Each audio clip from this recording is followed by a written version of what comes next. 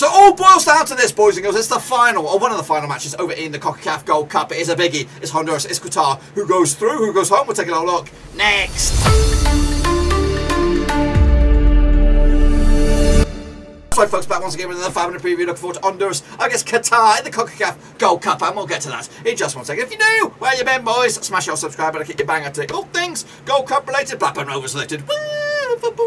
We're going to go here, boys. On to well, Ruski's going to try. I bigged it up, actually. I've actually bigged this match up a little bit bigger than it should be, because Honduras are already through. They can afford to lose this one. As for Qatar, though, they need a win or a draw, and they'll go through and join Honduras into the latter stages. But they could actually go up as group winners. We'll take a look at that in a minute. Of course, big shout out to the VIPs. They are the patrons, and if you're new, smash your thumbs up, smash your subscribe, and get amongst it. So here we go, 5-minute preview. Looking forward to Honduras against Qatar. So far, so good for Honduras. Qatar got a little bit of work to do up against the BBVA Stadium on the 20th of July at 9 o'clock kickoff. Felix Sanchez up against Fabian Colto in the dugouts. Who's going to come out top? Honduras, Qatar. We'll have a look at it. Of course, Sanchez qualified. Is that right? Is that his name? It is his name. Of course, they are the guest nation. Of course, they secured the guest nation spot back on the 2nd of September 2020. They've been at tournament just one time in the past, and this is their debut. Current rank FIFA-wise 58th in the world. The resume looks like this so far for a second spot in the group. 4 points out of a possible 6. Of course, started off with that 3-3 epic game against Panama, where they were winning 3-1, but ultimately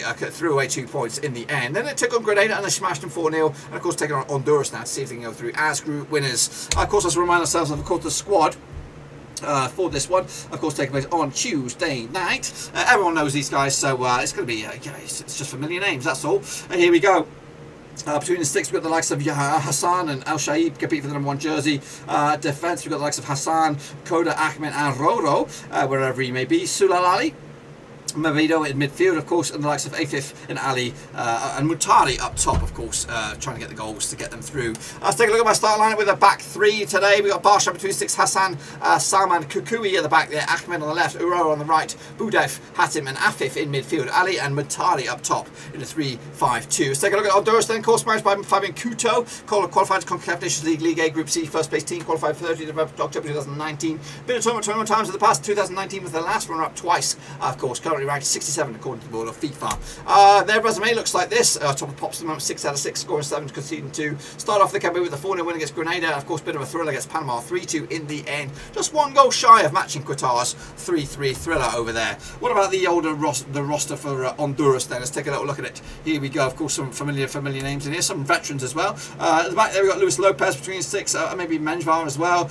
Mega Mania Figueroa, now Houston Dynamo, formerly Wigan, I believe. Johnny Leveron as well from Olympia. Brian Acosta from Dallas, Bonoki Garcia from Houston Dynamo. Of course, up top we've got like Albert Elise from Boa Vista over the Portuguese top flight. What about my starting lineup? We're going to go with a 4-3-3. We've got Lopez between 6, Rodriguez, Figueroa, Alvarez, and Cristano at the back right.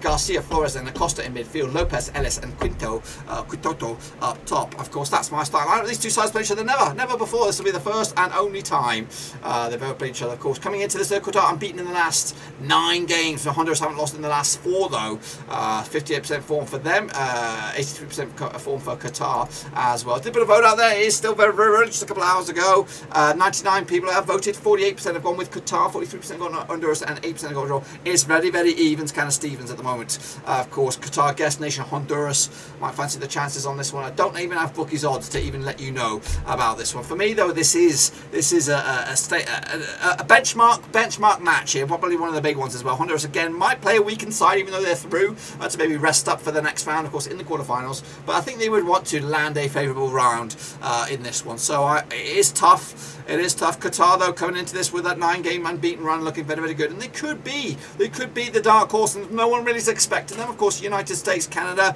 Mexico have all had a little wobble here, there, and everywhere, and maybe Qatar can come in and be the team that surprises us all. When you look at that, it says Ho, doesn't it? It says H-O. But anyway, for me, I'm going to go with a 2-2 draw. I cannot separate two sides, which will, if it was to end like this, it will see Honduras go through as champions. It'll see Qatar go in as runners-up, and of course, Lande or Qatar, I'm sure, for Qatar. Maybe group winners of Group C, which could be Jamaica. It could be Costa Rica as well. So anyway, that's my thoughts. Let me know your thoughts as well as we look forward to this. So far, so good though for Qatar. Of course, surprising a lot of people along the way, but for me, I've not been surprised. I think I've been pleasantly satisfied by their performance, and I'm looking forward to their World Cup next year. Of course, this has all been about their they're hosting events, trying to get themselves up to standard, up to speed, and I think the manager that they have at the moment is doing just that. Let's give the video some love, smash the thumbs up, smash the subscribe, check out the links down below, Twitter, Twitch, Facebook, and of course Patreon. But until then, I'll see you soon. Of course, looking forward to the quarterfinals, and these guys will be there maybe. I'll tell you, I'll see you soon, and I'm done.